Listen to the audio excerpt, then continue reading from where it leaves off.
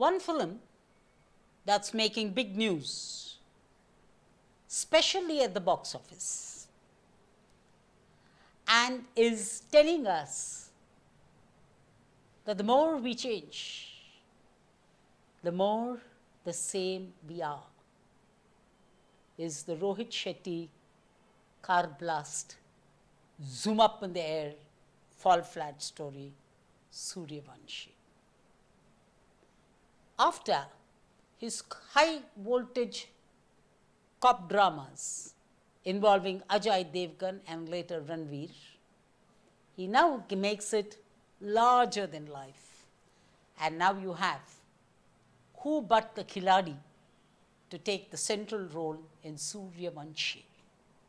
Yes, this super duper hit from the stables of Rohit Shetty, Sooryavanshi, has exactly all those catchings that you expect, A, from a Rohit Shetty film, B, from a A-grade big entertainer, C, from an Akshay Kumar film, and D, a film when you offer it in the post-COVID scenario for public to enjoy, in inverted commas.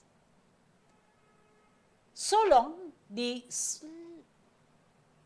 characters of the Rohit Shetty police force were those who were fighting internal evil. And how do you get the scale larger, make it international?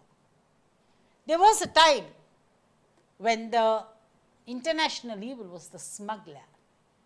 Evening in Paris comes to my mind. But today, smugglers across the seas are not villainous enough. Our villain will have to be somebody nearer home, and you will have to politically denominate it to keep it with the times we live in. You need definitely some chest-beating jingoism. And so why not? Rohit Shetty is, after all, taking and catering to what the least common denominator is.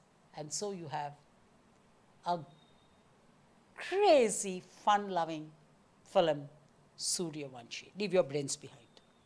Seriously, like a David Dhawan film, a Rohit Shetty film, leave your brains behind.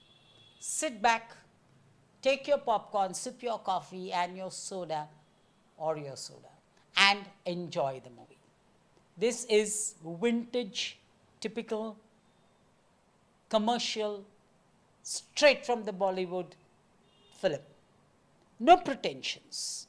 From the word go, it's about Umar Jackie Shroff playing the terrorist, how a few of them were left in India after a terrorist attack and the police getting at them, how Tom and Jerry have to keep fighting with one another, how finally Sooryavanshi, played by